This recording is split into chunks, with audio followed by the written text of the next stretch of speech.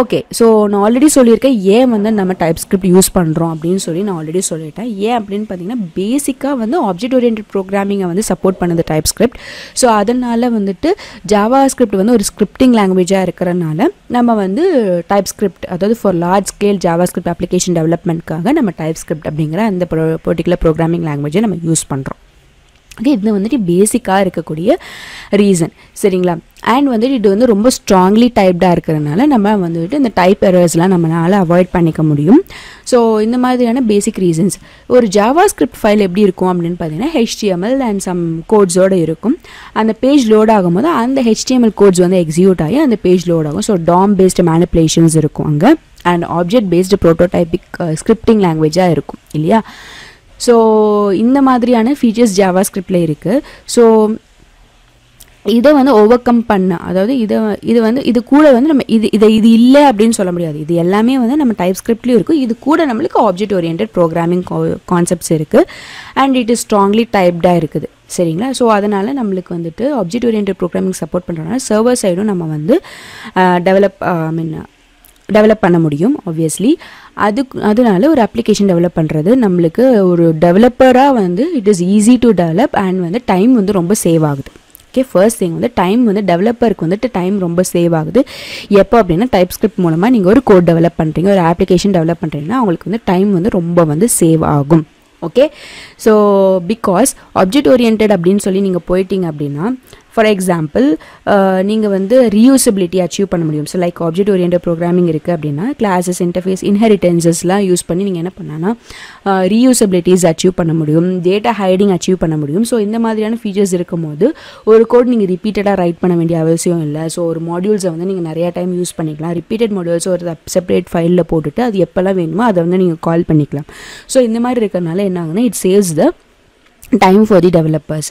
Okay, it support static typing, strongly typed, அது உங்களுக்கு சொல்லிட்டேன். மாடியூல்ஸ்னால் என்ன அப்படிங்கிறத நான் உங்களுக்கு வந்து இன் ஃபியூச்சர் லைக் நம்ம இந்த லெக்சர்ஸில் பார்க்கலாம். ஸோ இது எல்லாமே வந்து நம்ம டைப்ஸ்கிரிப்ட் வந்து சப்போர்ட் பண்ணுது.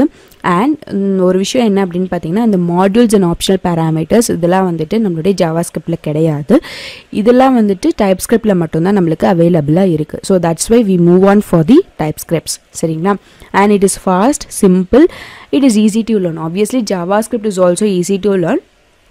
TypeScript வந்து ஆப்ஜெக்ட் ஓரியன்டட் இருக்கிறனால இது வந்து டஃப்பாக இருக்குமா அப்படின்னு கேட்டிங்கன்னா அப்படி கிடையாது. It is also easy to learn. Okay, so நான் ப்ரீவியஸ் ஸ்லைடில் சொன்ன மாதிரி நம்மளோட எரர் செக்கிங் வந்து நம்ம கம்பைலேஷன் டைம்லேயே பண்ணலாம். அது ஃபுல்லாக ரன் பண்ணி பண்ணுறதுக்கு நம்மளுக்கு கம்பைலேஷன் வந்துட்டு தனியாக நடக்கிறதுனால ஜாவாஸ்கிரிப்டில் டேரெக்டாக ரன் போயிடுது. ஆனால் வந்துட்டு நம்மளுடைய டைப்ஸ்கிரிப்டில் வந்துட்டு தனி கம்பைலேஷன் நடக்கிறதுனால, ஏன்னா டைப்ஸ்கிரிப்ட் டு ஜாவாஸ்கிரிப்ட் கம்பைல் ஆகி வந்ததுக்கப்புறம் தான் ரன் ஆகும். சரிங்களா? ஸோ அந்த கம்பைலேஷன் டைம் நம்மளுக்கு தனியாக இருக்கிறதுனால அந்த இடத்துல எரர்ஸ் இருந்துச்சுன்னா அந்த இடத்துல செக் பண்ணிக்கலாம். So it is very easy இல்லையா? மிஸ்டேக்ஸ்லாம் வந்துட்டு நம்ம வந்து ரன் பண்ணுறதுக்கு முன்னாடி, ஸ்கிரிப்ட் ரன் ஆகிறதுக்கு முன்னாடி நம்மளுக்கு ஹைலைட்ன்றது நம்மளுக்கு தெரிய ஆரம்பிச்சிடும். சரிங்களா? And TypeScript maths application development quick and easy as possible. So நான் ஆல்ரெடி சொன்னிருந்தேன் டைப்ஸ்கிரிப்ட் வந்துட்டு it holds a set of tools also இல்லையா? ஸோ அந்த டூல்ஸ் மூலமாக என்ன ஆகுதுன்னா type checking. So type checking already strongly typed அப்படின்னு சொல்லியிருந்தேன். அண்ட் ஆட்டோ கம்ப்ளீஷன் இருக்குது. ஸோ இந்த மாதிரியான திங்ஸ்லாம் வந்துட்டு இந்த டூலிங் சப்போர்ட்ஸ் மூலமாக நம்மளுக்கு அவைலபிளாக இருக்குது. சரிங்களா? So it also supports JavaScript. Already சொன்னிருந்தேன் ஜாவாஸ்கிரிப்டோடைய latest version, அது கூட எக்ஸ்ட்ரா ஃபீச்சர்ஸ் ஆட் பண்ணால் தான் நம்மளுடைய டைப்ஸ்கிரிப்ட் அப்படின்னு சொல்லியிருந்தேன். ஸோ அதுதான் இங்கே இருக்குது. அண்ட் ES6, ஸோ நான் ப்ரீவியஸ் சைடில் சொன்னால் பார்த்தீங்கன்னா ES6 கூட இருக்கக்கூடிய மற்ற ஃபெசிலிட்டிஸ்லாம் சேர்ந்தது தான் நம்மளுடைய டைப்ஸ்கிரிப்ட். ஸோ இது என்ன ஆகுது அப்படின்னு பார்த்தீங்கன்னா it will give a more productivity இல்லையா? இதுதான் வந்துட்டு நம்மளுடைய டைப்ஸ்கிரிப்ட் அண்ட் ஜாவாஸ்கிரிப்ட் இருக்கக்கூடிய மேஜரான டிஃப்ரென்சஸ்ங்கிறத விட ஜாவாஸ்கிரிப்ட் இருக்கும்போது நம்ம ஏன் டைப்ஸ்கிரிப்டுக்கு போகணும் அப்படிங்கிறதுக்கான ஒரு ரீசன்ஸ் ஆகும். இப்போ உங்களுக்கு ஒரு கொஷின் வந்து ரைஸ் ஆகும். என்ன அப்படின்னு பார்த்தீங்கன்னா நம்ம டைப்ஸ்கிரிப்டை ஏன் நம்ம ஜாவாஸ்கிரிப்டை கன்வெர்ட் பண்ணி அதுக்கப்புறம் ரன் பண்ணுறோம் அப்படின்னு சொல்லி ஒரு கொஷின் ரைஸ் ஆகும். ஸோ அது என்ன அப்படின்னு பார்த்தீங்கன்னா ஆக்சுவலி வந்து டைப்ஸ்கிரிப்டை வந்து எந்த ஒரு ப்ரௌசராலையும் ரன் பண்ண முடியாது. சரிங்களா? ஸோ எந்த ஒரு ப்ரௌசராலையும் டைப்ஸ்கிரிப்ட் ஃபைலை வந்துட்டு எக்ஸிக்யூட் பண்ண முடியாது.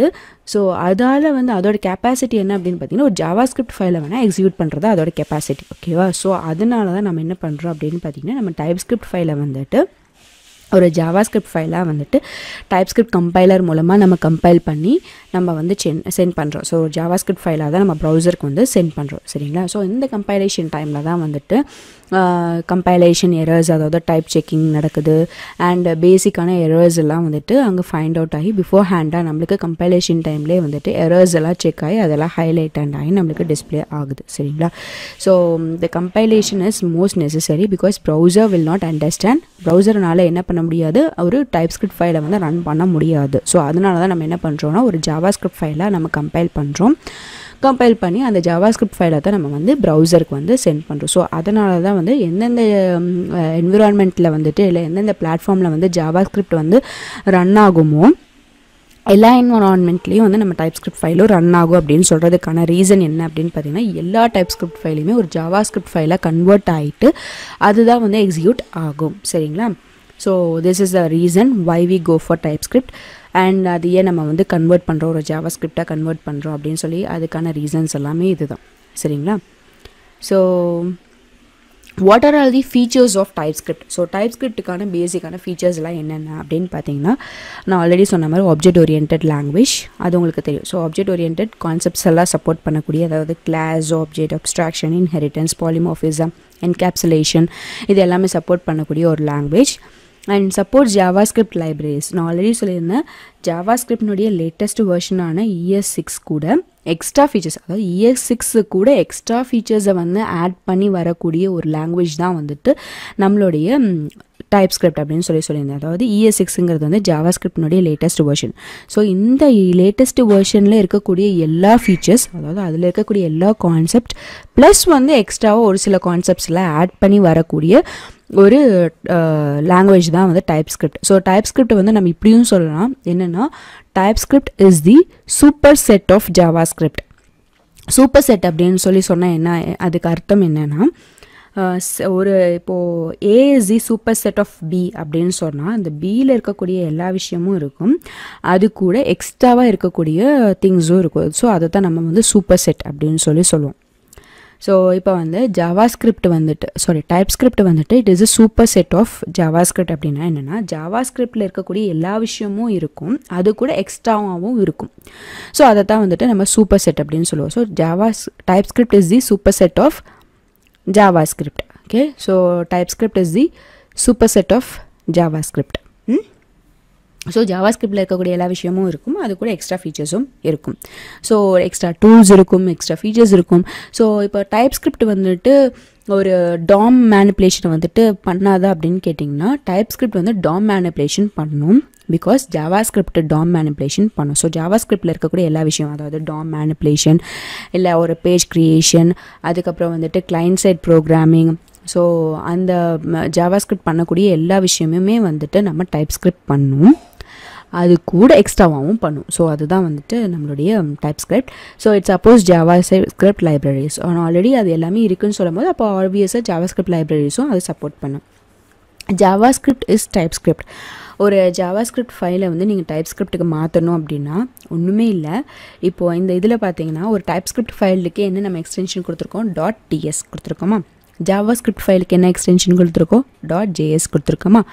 இந்த ஜாவாஸ்கிரிப்ட் ஃபைலை ஒரு டைப்ஸ்கிரிப்டாக மாற்றணும் அப்படின்னா ஒன்றுமே இல்லை, இந்த .js எக்ஸ்டென்ஷனை ஒரு .ts எக்ஸ்டென்ஷனாக நான் மாற்றிட்டா போதும், it will become a TypeScript file.